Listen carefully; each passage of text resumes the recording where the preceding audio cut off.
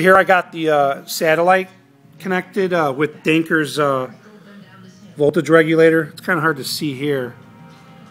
You can see it on there, and it's plugged into the serial flex port. So I got it binded, and it's connected. It's on. So I'm going to go ahead and show you arm off. And what I also like that wasn't mentioned, that I just found out myself, is if you arm it, it's got a feature built in that I didn't know unless I just oversaw reading it.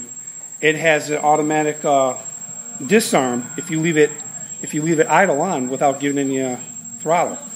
So watch, you'll see it'll just kill by itself, which is kind of a nice feature if you got to land really fast and you forget to turn it off or something like that.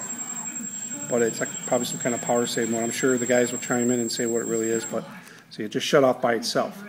So I'm going to go ahead and start it up again. I'm going to go ahead and put it in stabilizing mode, or rate mode. Go in that corner over there. So, got it? I'll go ahead and fly it with the satellite on it. Here we go. That's going to be so loud in there. Just hold on, just wait a minute. Ryan, just wait 1 minute, okay? Now this is in rate mode. Are you getting it on without having to move back? Yeah. Okay, now I'm going to go ahead and put it in stable attitude mode.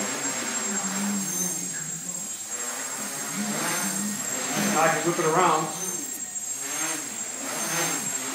And it feels a little bit different than it did with my my regular spectrum receiver.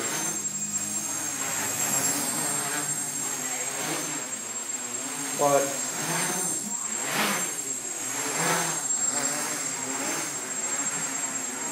otherwise, it's working. Here, I'll put it. I just put it in auto level. Let's move up to it. Get over here. Turn it out.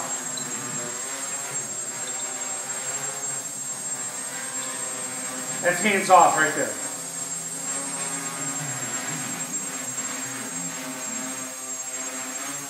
Give it a little gas.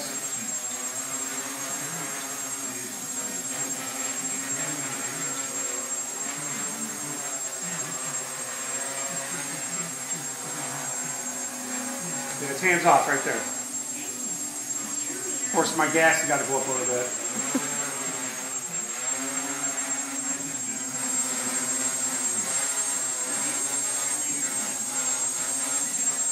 That's hands off right there, Charlie.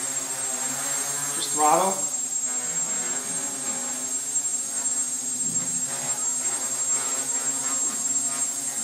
Right there.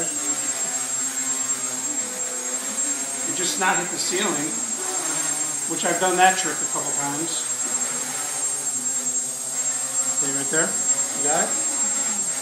Oh, it's good with satellite on it, no problem.